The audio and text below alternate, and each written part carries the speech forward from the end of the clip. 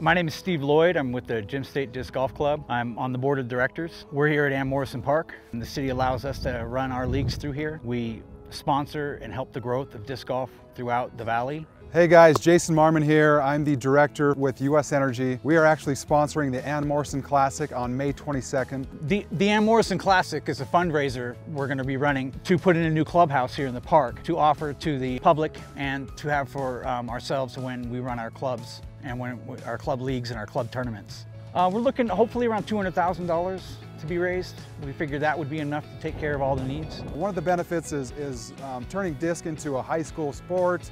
They can have bigger tournaments out here in the park. They'll have more amenities and have a multi-purpose facility that the city and the community and individuals and organizations can use. Disc golf is maybe the most equitable sport there is right now. Super low barrier of entry. Anybody can play, all sizes and ages, and they need the community's support to make this happen. You go to discgolfscene.com and you type in Ann Morrison Classic, and it'll take you right to the page. You register there, $100 a team, $50 a person, and we should be having a really good time. So, we'll see you guys there.